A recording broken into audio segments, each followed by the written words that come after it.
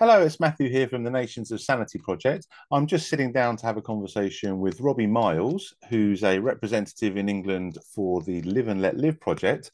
And we're going to have a little discussion about our respective projects and about the principles that are involved, which is obviously kind of libertarian principles, as many know, or anarchist principles, or voluntarist principles, or whatever label you want to put on it. The devil is obviously in the detail, and it's best to understand the principles that we're working from and how we think we're best to go about achieving those. And we both have projects that we're involved in that are working on that. And I thought a great way to kind of explore the best way forward for everybody that wants a freer society is to kind of mutually scrutinize our various ideas and explore these. So I'm looking forward to this conversation and welcome Robbie and thank you for taking the time to have this conversation. Thank you, Matt. It's really kind of you to have me on and always nice to chat with you. Thank you. Yeah, we've had a previous conversation, which I was almost gutted that we didn't record because I felt it was so interesting. It almost deserved to have a wider audience than just us two. But yeah, that's another reason why I wanted to have this conversation with you now for my channel. Um, Perhaps to just kick it off, do you want to do a little brief introduction to yourself and to the Live and Let Live project? And then and I'll do a little one for me on the Nations of Sanity afterwards, and then we'll kind of kick on from there if that's okay. Yeah, happy to. So Robbie Miles is my name, and I've been living in the UK most of my life. Grew up in the Norfolk Broads, and interestingly, that was quite formative for me in generating an interest in all things kind of freedom and peace related. But it was a meandering path because really, when we were kids, the celebrities in our culture were the bitterns, avocets, cranes, and all the other birds that were flying around, and just developed a strong sense that all was not brilliant in the environment, and set out on a journey of it was just following curiosity to try and find solutions that made sense, which led to most recently I've been working in finance and financial markets for 13 years, which has been a really fantastic forum for learning and trying to triangulate on the truth because you get no points in financial markets for being wrong. So they're quite a brutal way of learning. Um, and that journey ultimately culminated into a conversation with someone who didn't takes the view that climate change is not man-made or a risk, and I'm on the other side of that debate. So we had a really interesting discussion, and I always welcome those kind of conversations. Um, I don't know if I convinced him of my point of view, but he definitely convinced me that my solution or the consensus solution for climate change, which is kind of arbitrary tax and subsidy, it hasn't worked for 36 years. It was in 1988 that James Hansen testified to US Congress about climate change. So it hasn't worked for 36 years, and it would be a little bit mad to expect it to suddenly work now. And he said, "Look, I don't know if climate change is real, but wouldn't it just be treated like any other tort law environmental violation? You know, if someone pollutes the water in a brewery, the brewery would not say, 'Oh, don't worry about it. You're slightly subsidizing my beer, so it doesn't matter that I'm selling poisonous beer now.' um, and that the polluter's paying a little bit of tax, so that's fine. It's they have to cease and desist that pollution, and that sounds quite drastic because if in a court of law it is deemed that climate change is anthropogenic and is a problem, and it's causing damage to other people's property, then we'd need to cease and desist. But ironically, that would be the cheapest way we could possibly solve climate change because it would just create a market for carbon sequestration. And if I am sequestering a ton of carbon before I emit one, and I'm also capturing the soot and the other pollutants, then I'm not harming anyone else. So it's allowed me to slightly change my views where I don't no longer see fossil fuels as the enemy. In some ways, I see the regulators as the hindrance to progress on climate change, and I wish we could just get on and solve these things from a common law perspective, like we have been doing for centuries on various topics. Um, so it was really the Live and Let Live movement that I felt captured all of this, captured my concern for the environment, but also seemed to cut like a knife through butter on all topics that were of interest to me. like immigration, intellectual property, just fairness in general. And uh, it's made me incredibly optimistic about the potential to live in a properly peaceful, free, and prosperous world. And I think it's more possible now than ever before, and probably more needed than ever before as the weapons get bigger, and um, as some of the existential problems grow, and depending on which ones are the ones that concern you most, there's different ones for different people. But this the two principles in Live and Let Live, which maybe we can come on to, seem to solve all of those. So I've been volunteering with them for 3 years, and it's just been an absolute pleasure. Great, really fantastic people seem to be drawn to it. And do you want to just tell people what the two principles are for Live and Let I set that one up. Live? Um, the the first one, and probably most important, is the moral principle, which is to be an excellent human. And it's the most important, but it's also not the mandatory one. The mandatory one is the legal principle, which is don't aggress. And by aggression, we mean initiating non-consensual physical force against another person's against another person or their property, engaging in fraud, coercion, creating a substantial risk or threat of harm, um, breaching someone's right to due process. That's a key element, which is just, so it's a broad definition of aggression here, but a key one, because if we can't just be accusing everyone of breaching this rule of don't aggress and sending them to jail if they haven't done something wrong, because that itself would be obviously aggression. So they need a right to a fair trial.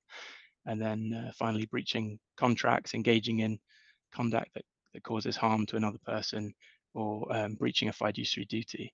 So that's pretty much it. But we say the most important one is the moral principle, because, of course, we couldn't live in a free society without the legal principle of not aggressing. But we certainly can't live in a peaceful society if all we're doing is not aggressing. That's a very low bar. You can't say Matt and I have a good relationship because we're not coercing each other. It has to be we're also being voluntarily kind, respectful, honest, trustworthy, all those things. So I think that's maybe a key differentiation with something like libertarianism, which doesn't emphasize those virtues. And we're a bit label shy when it comes to association with anything else, really. We're Live and Let Live, and it's in the name. And yeah, that's it, Matt.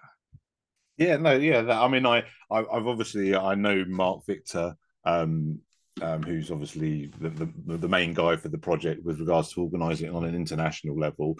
So I'm obviously familiar with the project itself, and it's not too dissimilar to the Nations of Sanity project in certain elements, but there are obviously elements that differ, and even a couple of tiny bits that might even conflict slightly. But I mean, I suppose Nations of Sanity is almost like the legal part without the moral part. I mean, and just for anyone listening, the Nations of Sanity project is built on the assertion that crime and law can and should be defined by the concept of individual self-ownership. So basically, law should be defined by that concept. Everybody has right over only themselves.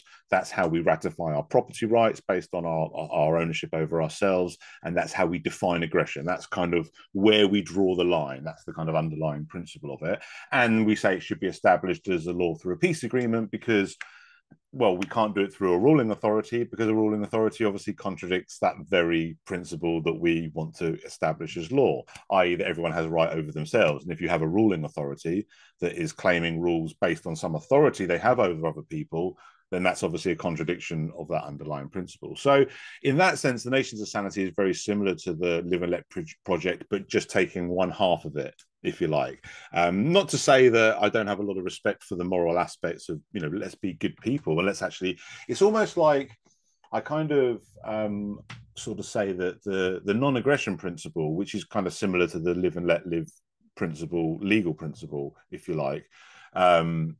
I know Live and Let Live don't really, closely associate with libertarian terminology. And I think there's good and bad elements to that. I mean, the good element of it is I think it helps you cast a wider net. But I think the potential downside of that is you might miss a few actual libertarians along the way, who you could, you know what I mean. So it's a little bit like the live and let live principle is almost like a rebranding of the non-aggression principle in a way that's a little bit more inclusive, because it doesn't have that perhaps stigma that libertarianism may have for some people, and also because it connects to the moral principle as well as the movement goes. You're also casting a bit of more of a positive net, because it's not just that low bar you say about, respect my rights. It's also about, let's actually be nice to each other. Let's go a little bit beyond that. It's kind of like the difference between the non-aggression principle and the golden rule. They don't conflict with each other. The golden rule, for people that don't understand, for people, I'm sure everyone knows what the golden rule is, but it's basically treat others as you would want to be treated. Now, the non-aggression principle is very similar to that, but it's kind of like a lower base of it. It's like, we just don't violate their rights. Now, you might want more than just people not violating your rights from your fellow man. You might want them to help you if you need help, or you might want them to work with you, or you might want to be friends, and you might want to have a lot of mutual cooperation. None of that's demanded by the non-aggression principle, and none of that's demanded by the live and let live legal principle. It's just that would be, but it also doesn't conflict with it. You can just build it upon top of it. It's almost like the non-aggression principle is the minimum that we kind of sort of, like you say, that basically essentially demanding of people, because we will use force if they kind of violate that standard. Whereas we're not going to use force against people who aren't nice enough to people. That's upon themselves.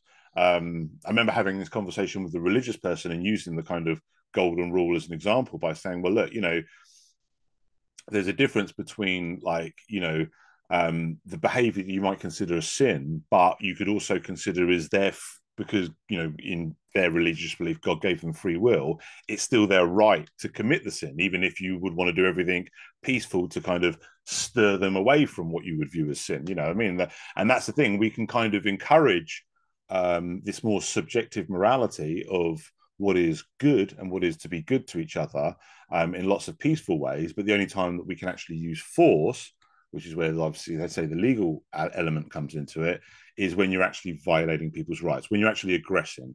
And I mean, I do personally think if there is one misstep that the live and let live movement does do, is perhaps in your description of aggression, I think self-ownership needs to be mentioned, or self-autonomy, or however you want to word the fact that we have right over ourselves, and I don't have a right over you that overrides that. Because I think we can kind of define aggression from there. I think that gives us our foundation, that gives us our like 1 + 1 = 2, that we can then work out more complicated sums with regards to how we define aggression. Because although there are genuine grey areas, and the approach to grey areas is an area where I've had disagreements with, certainly with Mark, although Mark has liked to sort of say that because the Live and Let Live project has a very big umbrella, it's not necessarily a disagreement with Live and Let Live overall, but more perhaps his own personal kind of approach to a certain element. But there is grey areas, and there are approaches that we can discuss on how to approach grey areas. But I think there's also a lot of black and white that people mistake for grey areas because they just don't want to think hard enough about how the principle applies in those situations, if that makes sense.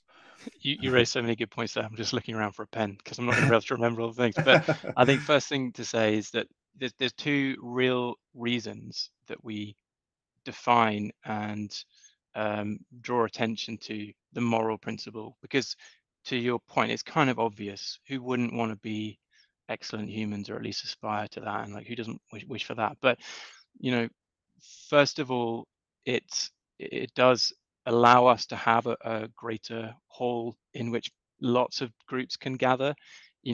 As you can probably infer from an environmental route into this, I sympathize with a lot of people who care about those social and environmental topics, and I think if we're going to win them over, that focus on the moral principle is a really helpful tool. And frankly, I think that is the essential target audience if liberty is going to thrive in this world. But maybe more important, the reason is to differentiate from the legal principle, because all conflict in politics stems from inserting our morality into the law. I might say, look, I think alcohol is really bad for people, and I think it's something that degrades society. I wish that it was banned. And then I enforce that on everyone else. And then other people are understandably unhappy about that because it's their body and they want to choose what they put in it. And so we create this conflict. Whereas we're saying with the moral principle, look, we really think that you should be tolerant of other people. And we're explicitly saying that. But if you want to be intolerant, if you run a garage that's changing oil in people's cars, and you want to exclude whatever group it is, if you want to exclude Christians, you just have a thing against Christians. Well, as the person who's the steward of that business, who set it up and founded it and put their energy into it, we would defend legally your right to do that, but we'd be very clear that it's not a good example of the moral principle. And I think that is the key differentiation, because I think we have to allow people with different moral views to coexist if we're going to have peace. Yeah, no, I agree. And funny enough, I wanted to speak. You said a few things yourself, and I obviously forgot to address the pollution element. um, Just getting a pen. All right, no worries. Yeah, I wanted to address the pollution element as well, because you made a good point with regards to, there's a difference between, emitting a little bit of carbon into the air, as we all do when we breathe, to, poisoning the local lake, or toxifying the air that we breathe in our environment, and doing all of these things or causing whatever knock-on effect that has direct property damages or damages to people, persons, or their property. And again, I think both what the Nations of Sanity project proposes and what the Live and Let Live proposes with regards to that kind of legal principle is about drawing that line and saying, okay, well, now you're infringing. Perhaps we would want a higher standard than just not harmful pollution, but it's only when they cross that line where we can kind of point to the harm that we can really sort of say, okay, well, now we have the right to actually stop you doing what you're doing. A parking lot where there could be a lovely park might be unseemly, but if that parking lot in itself isn't, causing an issue for anybody or infringing on anybody, then it's not a problem. So, for example, a good example I often use is, imagine you were a farmer and you had like some crops that were growing, and then somebody wanted to build a farm next to you, or a little house next to you, or whatever they wanted next to you. It was like, okay, well, there's nothing you can do to stop them, they're not infringing on you. But let's say they want to build a giant sort of tower that essentially blocks out the sun to your land and prevents you from then they're violating, then they're infringing on the property. Or they want to create a big sewage system and they're going to be pumping toxic air into the air and all the rest. All of these things, that's when they're kind of crossing that line. And I think it's important, as you say, to segregate, that kind of moral, we think you should do this as a virtue kind of thing, from that you're not allowed to do that kind of legal principle element. But it's also important to help define that legal element with regards to the underlying principle of, okay, well, are you aggressing? Are you violating anyone? If you're not hurting anybody, then, and I think Mark has even put it this way when he's described Live and Let Live. He says, if you're not hurting anyone, then live and let live. That is the kind of thing. But I do think it is also good. One of the things I like about Live and Let Live project, which is where it's different from the Nations of Sanity, but in a positive way, is I do like the positive element that's added to adding that moral virtue to it. Rather than only being about the non-aggression principle, sort of saying, well, let's go a little bit above and beyond that. Let's emulate, like I say, something that's a little bit more like the golden principle or the golden rule, of actually, being a positive influence on people rather than just not harming them. Because that is, as you say, a very low bar, but that is the bar that we can violently defend. Whereas any bars above that, with regards to gradations of moral virtue, we can't violently enforce. And I think a lot of people would argue that if you were to, you would remove the virtue of it. You know what I mean? It's like, if you give money to somebody, charity or whatever, then that's a virtuous act. If you're forced to through socialized taxes, then you've been robbed of your virtue. You've been robbed of the kind of goodness that would have come from you voluntarily doing that. Plus, such systems inevitably become corrupt when they're using stolen money, and the meritocracy and the accountability all goes out the window. And there's lots of utilitarian arguments, but just from a basic moral element, we've robbed people of the right to help each other by forcing them to help each other in the rare ways that taxation and such things do actually do that. Although obviously, as I say, a lot of people will point out that most of the time they don't even do that much. But there is obviously obvious ways in which they do. We all pay for the roads collectively that we all drive on and all the rest of it. But rather than being forced to do it through taxations, there's a lot of voluntary ways in which that could be done that would be. And also the other thing as well, I think people kind of forget, I don't want to give you too much but one of the things that people often forget as well with the whole voluntary funding of things is they think, well, if we're not robbing people through taxation, then it's either charitable donations or we're not going to be able to do it. And I'm thinking, well, no, because if you pay for your meal at a restaurant, that's voluntary in the sense that you didn't have to go to the restaurant. But it's not voluntary in the sense that you have to pay for your meal. Like, you can't demand free food from the restaurant, So it's kind of like that element. So, I mean, I often point out to people, like, you can still have, for example, regulated markets. You just make them voluntary. So you make it so that people don't have to operate within a regulated market, but they can. So, for example, the business, I can't remember the business you used about that wants to discriminate. I can't remember the example you gave, but whatever the business is, say they want to, not serve whatever group or whatever, they could do that in an unregulated market. But let's imagine there was a regulated market that they could voluntarily be part of. But if they were part of it, they'd have to agree not to discriminate against those groups or what have you. You know what I mean? And there may be advantages to being in a regulated market, and there may be disadvantages to being in a regulated market. I know if I'm buying, groceries and the food for my children to eat and stuff like that, unless I'm getting it all very locally from sources I can trust on a kind of personally verifiable level, I'm probably going to want some kind of regulated market for them to be operating in. I'm probably not, I don't buy my milk or my whatever from some random guy on the street. Not that there's people selling it like that, but you know what I mean? It's like, I'm not going to go to the black market for these things because I don't need to.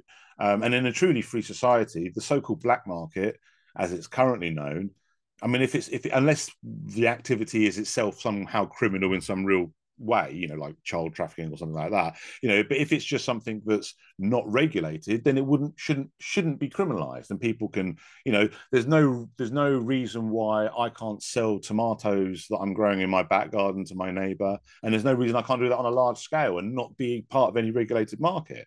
But obviously, if I was part of a regulated market, then I would have to abide by whatever rules. It's like being part of collectives and stuff where and that's kind of one of the things I would love to see, either one of our movements that achieved it or any other movement that achieved this, I'd love to see that all of the coercive collectives we have simply be transformed into voluntary versions, which would change them very drastically, obviously, all in good ways, I might imagine. And some of them would disappear entirely, and the ones that would disappear entirely should do, because if they can't exist outside of a coercive system, then they shouldn't be existing anyway. So sorry, I kind of went on a little bit there with a lot of different tangents, but what is your thoughts on that? Yeah, there was loads of good stuff. Just starting where you left off, the voluntary regulations, of course, will continue existing. I mean, they already do exist now. Pretty sure the Accounting Standards Board is like an industry body. It's not necessarily. I don't think it's run by a government. So, and that works extremely well, and it sets a common language for financial reporting that works extremely well. And because it's industry run, it's always optimized for the latest thinking. It's not, as far as I can tell, it's totally uncorruptible and uncorrupted. It works extremely well, and it's very good at creating that common language. Whereas, I think the industrial the capture from forced regulations is incredibly common. I once met a CEO of a defense company, and she said that her main job was lobbying in Washington for like basically more war. And it just kind of blew my mind. I was like, I can't believe you said that in front of me. You don't know who I am, but you think that's a good thing. But yeah, and then your point about the positive framing on Live and Let Live, I think is really a good point as well. We're deliberately not against anything, which is a big difference from again from libertarianism, which is clearly against the government. We're not against the government. We're very pro peace, and if a government can be peaceful, bring it. That's great, good for them. Same with corporations. And then your point about there is no morally good action if it's forced. It's not. There's no such thing as a forced gift. That's just a theft. And C.S. Lewis has a good quote on this, which is, "Without freedom, there would be no morality." You're sort of saying the same thing. And then, yeah, the other benefit about discrimination is that then you know who the racists are. So that garage that is excluding Christians, well, if you're a tolerant person, you just go to the next one. You just and you don't give them their business. So it's not only going to be the Christians that they miss out on; it's going to be anyone who is tolerant. And so these businesses that discriminate, it's much better to have it out in the open. Let's know who the prejudiced people are, because they've got something wrong in their heads, or not. I don't know, but they're probably not going to do better than the ones that let everyone in through the doors. Yeah, no, I agree. I mean, I often find both when I've spoken to people that are fearful of, say, like like white nationalists, for example, and people like that being able to have too much freedom with regards to their voluntary association, where they can create little businesses and even communities that are kind of discriminatory in a way where they're not stepping over that non-aggression principle violation. They're doing it all peacefully ways, but they worried about the kind of consequences of that. And I've also spoken to actual white nationalists who kind of talk about the dream world they would have if they had that freedom, kind of thing. And I think both are kind of are a bit deluded in what their expectations of what would happen, because give them that freedom to do that, because that's a two-way street. That discrimination's a two-way street, and they think they'll just be segregating from people who aren't white, but they won't. They'll be segregating from everybody who doesn't think like them, which is most people. And you know what I mean? So I think the kind of cutting off thing, that I think they'll be cutting their own nose to spite their own face.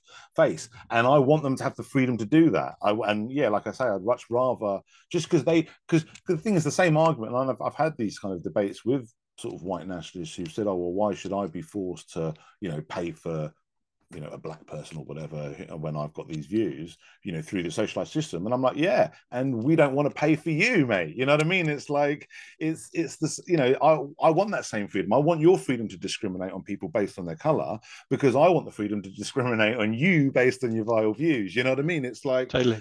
And so I think that would almost be, so that's my message to both the people who fear how people like that would potentially prosper in a free society, and the people who think like that, who think they would, their way of life would prosper in a free society. I think they're both very, very wrong, and I think they would see the opposite occur. I think in fact, I think the biggest thing that's breathed life into racism more has been all of this over coming down on people, to the degree where people get their backs up, and people that would otherwise perhaps wouldn't be so tempted. I mean, not that it's an excuse to, I think you're an idiot if you let any kind of contrarianism drive you to become a racist when you wouldn't otherwise be. But I do still see it happening. A lot of people are that stupid, and say someone expresses concerns about immigration, rather than having a conversation with them about it, you just call them a racist. They'll just, oh, well, maybe I am then, kind of thing. And then they'll kind of double down and go deeper into it. You know what I mean? And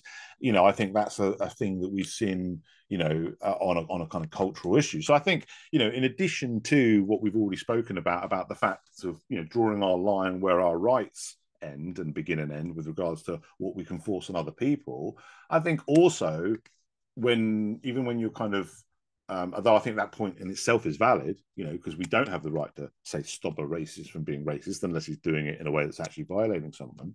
But I think taking that approach is the best way to defeat these people, because I think in a truly free society where I think that would encourage that meritocracy, because that's the other thing as well. Like when you have like forced affirmative action and things like that. Again, that just breeds more racist beliefs, because then people think that every successful black person only got there through some reverse discrimination, as they call it, which is just discrimination. I've always found the phrase reverse racism is weird, because it's like, well, it's just racism, isn't it? I mean, you can swap around the colors, but it's not reversed. It's still the same thing, isn't it? It's not, so it's How can you be ageist, sexist, and racist in one sentence? Is to blame the world on old white men. yeah, well, yeah, exactly.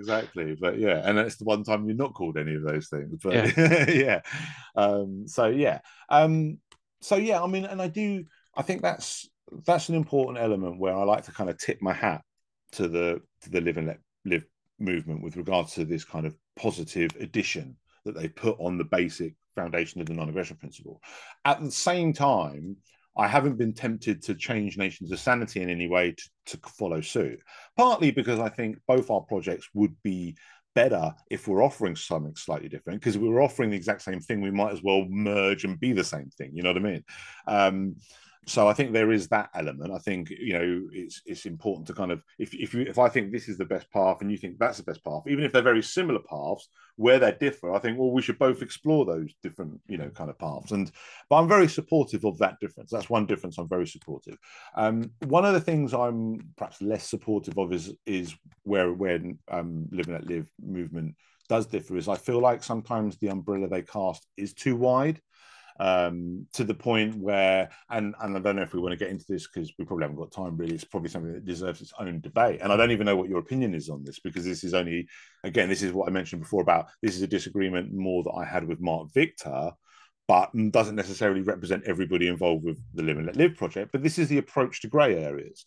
So, like, for example, I said before, I think a lot of grey areas aren't grey areas when we actually do the work of thinking them through. But I think there is still areas, like there's still like things like age of consent and, exactly where we draw the line with regards to harmful pollution or, things like that. How the whole thing about my right to swing my fists ends at the end, the end of your nose, but it doesn't end a millimeter from your nose. I can't just do this in front of your face, you know what I mean? It's like, but I can stand 30 feet away from you and say air box, and I'm not threatening you know what I mean? And where do we draw the line? So there is a genuine kind of grey area. And Mark's kind of approach to that was to kind of say, well, let's have communities decide. And although this isn't something that defines the Live and Let Live movement, it is obviously something that the Live and Let Live movement incorporates as a possible approach. And I'm very, call me a purist if you like, but I don't like that approach, because for me, it's stepping outside of the non-aggression principle in regards to giving arbitrary authority to a community. What is a community? It's just it's a nonsense. We wouldn't let them violate the black and white, which even Mark agrees, but he's saying, well, but let's give them the kind of authority over the grey areas, because it is a grey area. And but my point is I still feel like we can take an objective self-ownership driven approach to the grey areas, because even if the self-ownership concept doesn't tell us exactly where we should draw the line in the grey areas, it does tell us, if it is an agreed upon grey area, who has that slight addition of authority. So like some of the examples I gave was like with parents on age of consent. I said basically, we can draw our lines and say, okay, well, this is definitely too young, you're a child, and this is definitely too old, you're an adult, short of some mental handicap, you have the right, of self-determination and all the rest of it. But there is this grey area in between. And I say, well, okay, well, the parents get to decide within that grey area, because at the end of the day, they are the rightful guardians. So it's not just me arbitrarily saying, oh, I think they'd be the best people. It's me saying, from a rights point of view, they're the self-owning individuals that brought this child into the world, that have a duty of care over them that other people don't necessarily have. Like, they have a duty to take care of that child, to feed it and all the look after it until it can look after itself.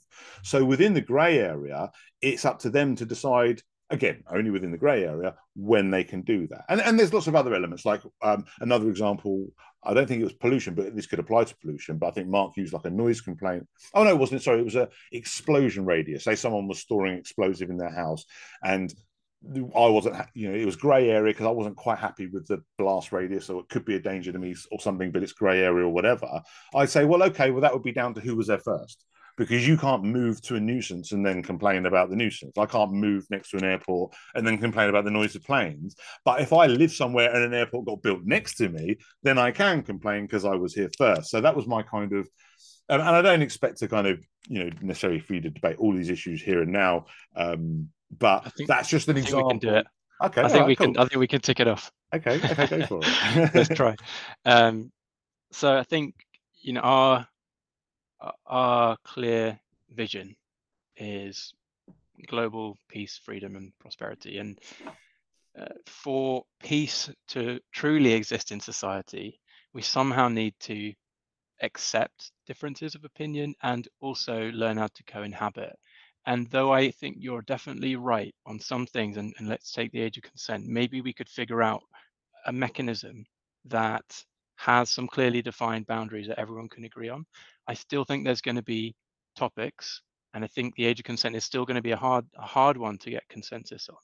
But there are going to be lots of different topics. Take intellectual property, animal rights, to your point, like all the arbitrary distances and like how much, what really constitutes a threat and all that kind of stuff. So for us to be a successful peace movement, we need to figure out how not to pretend that all of those can be solved, or at least that's what our perspective, but that we need to figure out a way for us to peacefully co-inhabit and maintain our different views. And I think the lowest friction way of doing that is to allow local communities to set their own frameworks and policies on that kind of stuff.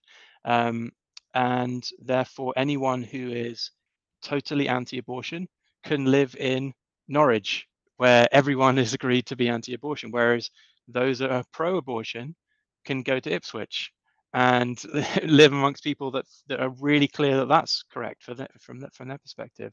And those two communities can be totally in agreement on the fundamental principles of live and let live, which is they can't initiate violence against each other, because these are clearly areas where in good faith reasonable people can disagree, and by the very fact that we can have a reasoned debate, it shows that there's disagreement possible. And perfect maybe is the enemy of good if we want to live in a peaceful society in our time.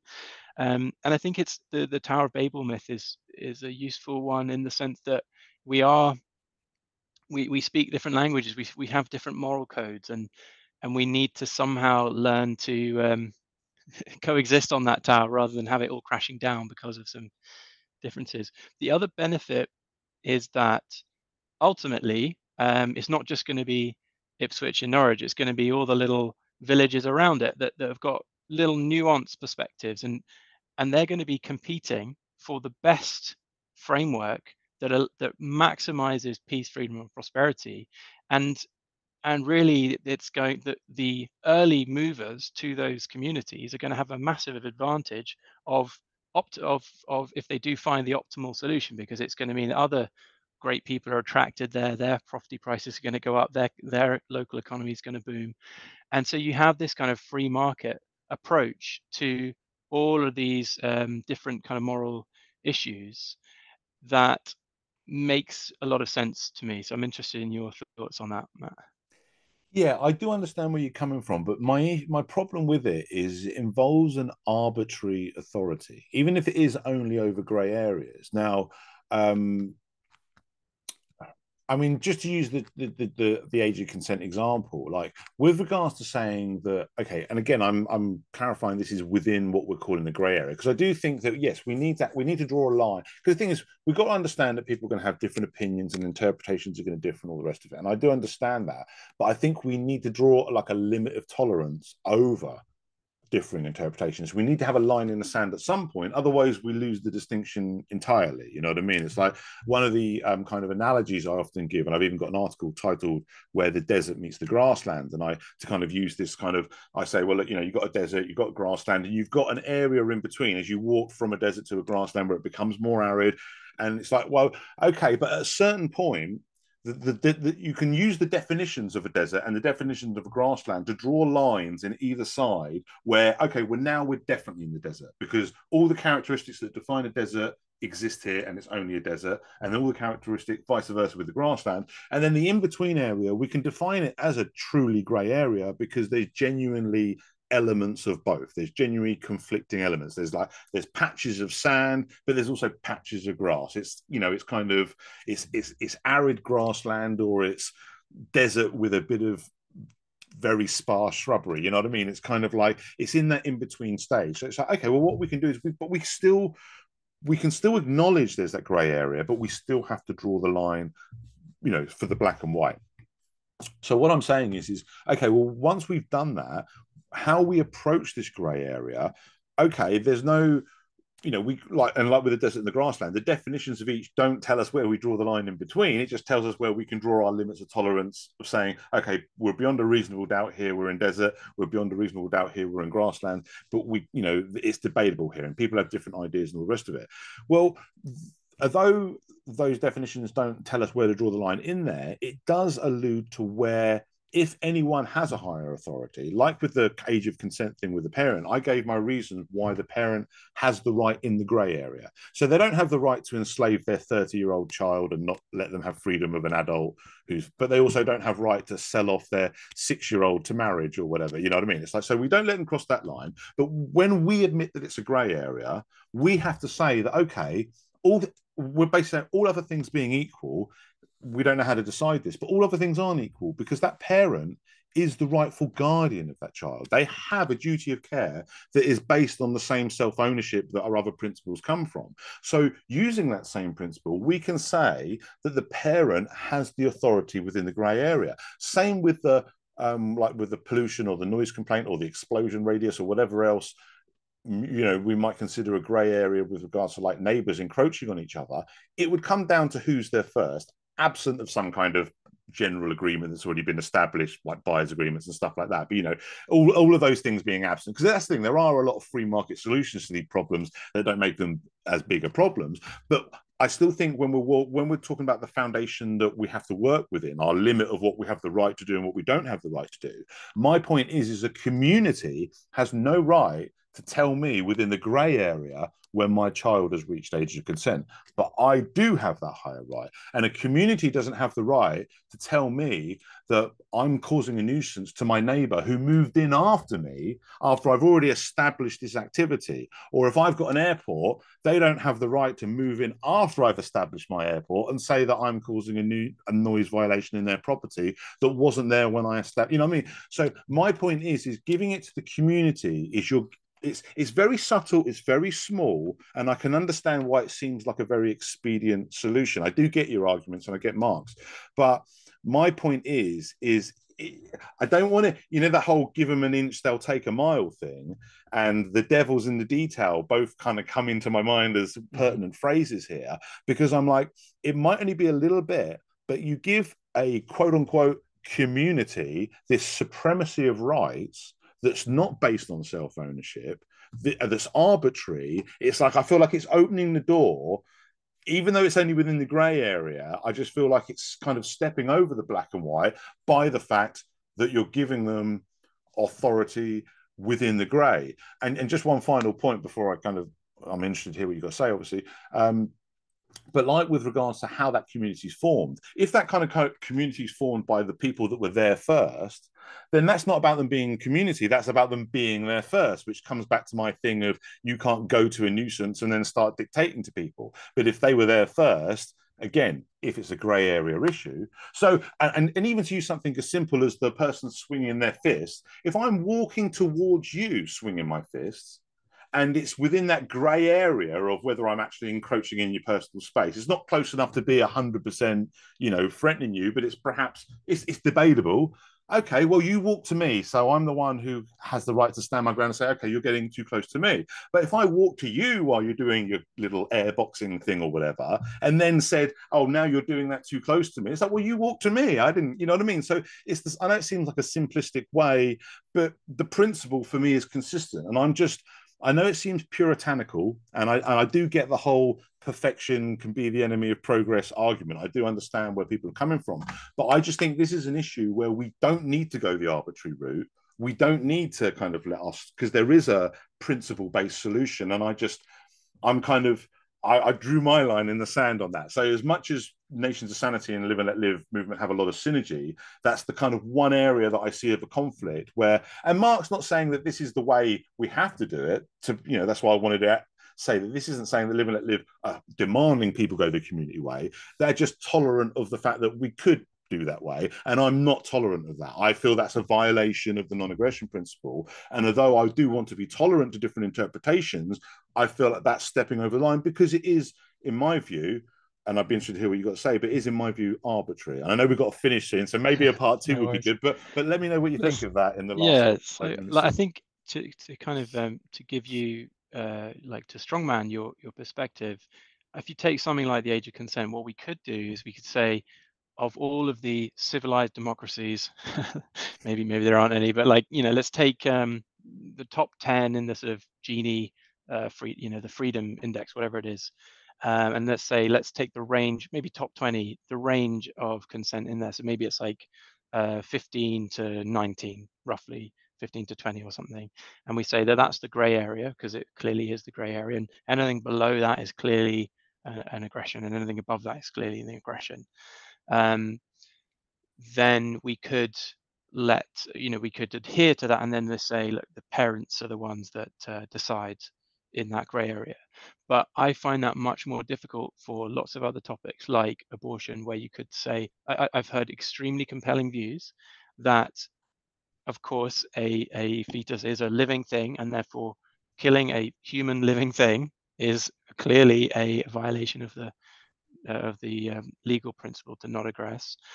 And then, but you as a steward of your body, going back to your first point at the beginning of this call, having that kind of that stewardship of and responsibility of your body, if there's a trespasser in there, well, then you have to do your best to keep that being alive. But ultimately, you are allowed to take it out at any point. It's your body. You can have in there what you want, and you can choose what you don't want in there.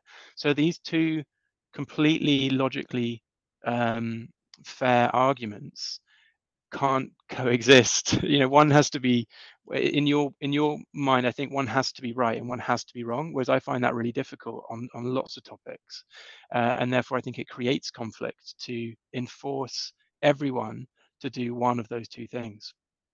Okay, I mean, I know we've got to finish in about 5 minutes. So, and I don't think we've got time for an abortion debate in that 5 minutes. So, I mean, I will say now, I'm very much keen to have a part two of this conversation, if you're up for that, Yeah, because me I too. think there's plenty more meat on this bone, evidently.